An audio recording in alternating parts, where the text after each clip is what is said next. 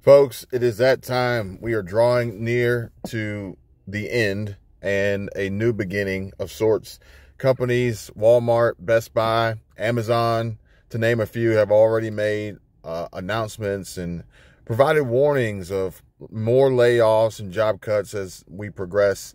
And it is time. These companies are going to be analyzing the data, looking at the numbers, reconciling, and ultimately making some drastic changes as they push towards a new policy change and revamping of performance rated metrics, which is something I really want to talk to you guys about more, which I will in just a moment, with a new update and announcements being made that I want to share with you from CEOs from these major corporations, these companies. Folks, these are the same companies that were providing huge panic attacks and scares at the same time when the railroad companies and the railroad union workers were threatening to strike, ultimately putting a major damp and crimp on the supply chain and ultimately these companies' abilities to produce sales revenue and profit.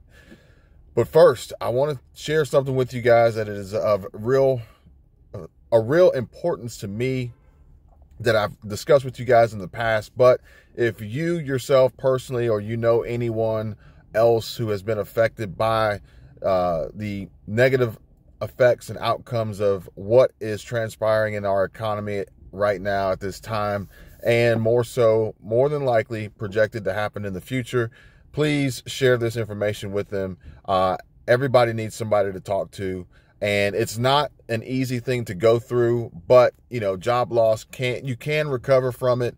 Financial despair, we can work through it and make sure that we have plans and prepare for these warning signs that are being broadcasted widely and loud and clear. Hopefully you guys can hear, but there's a link in the description for anybody who needs someone to talk to. Professional help is available, online therapy. There's no shame in it. It's better to have somebody to talk to, especially if you feel as though you or someone you know, or friend, family member, loved one could use that aid and assistance. Please provide that to them. And also, if you or a friend or family member or anybody you know has experienced suffering a financial hardship due to job loss, and or are interested in building out a plan and a strategy to prevent and avoid the negative consequences that could occur from job loss, again, please feel free, join us with the folks in the network, exclusive content where we are discussing opportunities, daily opportunities and updates on ways and how people can immediately have access to additional income sources, producing passive income streams, and taking control of your financial future and freedom. And most importantly, security. Preparing and preparation for these warning signs is of huge importance. And folks, CEOs of these major companies have made some troubling announcements and warnings. The writing is on the wall.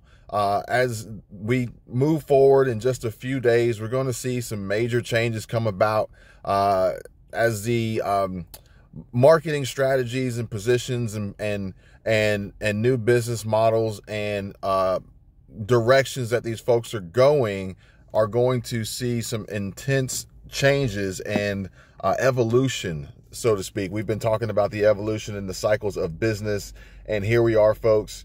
Major CEOs are issuing warnings. Companies like Amazon, Walmart, Best Buy, JCPenney, Bed Bath & Beyond, Costco. Folks, all these companies' CEOs are paying attention to the dollars and cents. They're looking at the balance sheets. They're looking at black, red, and green. Those are the only colors they see. And they are already putting in place performance measuring metrics and issuing and finalizing the issuance of new employee handbooks and policies as they relate to the revisions of performance-based metrics that are ultimately going to more than likely not necessarily dictate your ability to earn your income and a bonus, but more so your ability to maintain employment, as they are going to be continuously looking to make cuts thin the herd, reduce their overhead operating expense, cut down on the manpower and payroll expenses incurred with these employees, and they're looking to budget and tighten down, buckle down, and brace for this recession, this long recession, and during these high inflationary times. Now, these performance metrics are going to be tracked, no doubt about it, and they're going to be watching folks like a hawk. More than likely, we're going to see more of this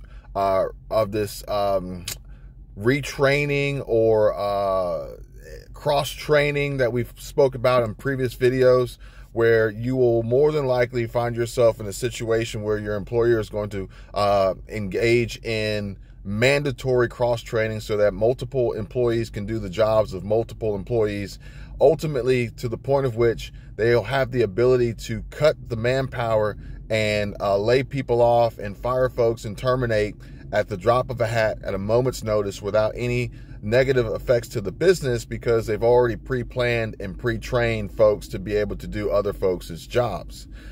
With that, like I said, they're tracking your performance, which is something else of importance, because not just your employer and the company you work for and your boss, these CEOs, these major corporations are tracking your performance, but so are the healthcare industries. Now, I talked about this on a previous video. If you guys haven't seen it, go check it out. There are some interesting things going on with our personal health care and health information and data, specifically as it relates to Web3 and some other technology advancements and developments that are coming out.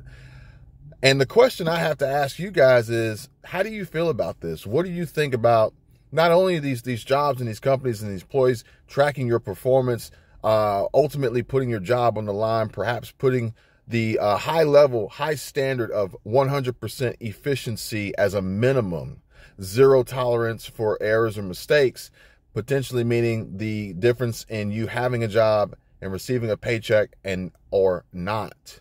However, how do you feel about this in the healthcare industry, where your information is being shared, tracked, analyzed, and ultimately compiling this data, while there is a possibility that we all could actually, not just you, we all could be taking advantage of our own data and profiting from it and making money from it. Again, folks, these are the things, some of the things, but more importantly, a lot of the things that we do discuss within the network, the exclusive content for the members of the network, money-making opportunities, but also changes that we are seeing happening in our economy, in the country, around the world, and as it affects us, our finances, our dollars, our savings, our investments, our retirement, etc., etc.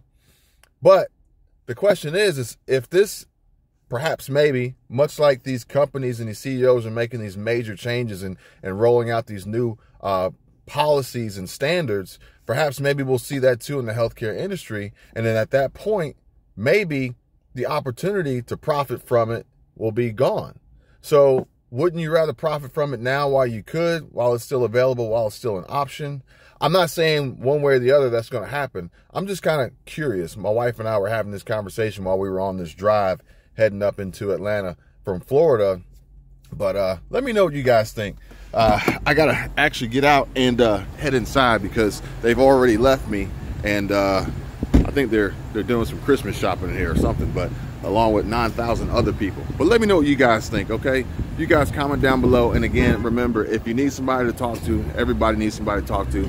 Links in the description. And if you're interested in building out passive income streams and side hustles and building businesses for beginners and investing for beginners and making money on the side and building out portfolios for beginners, that information is available for the members of the network as well.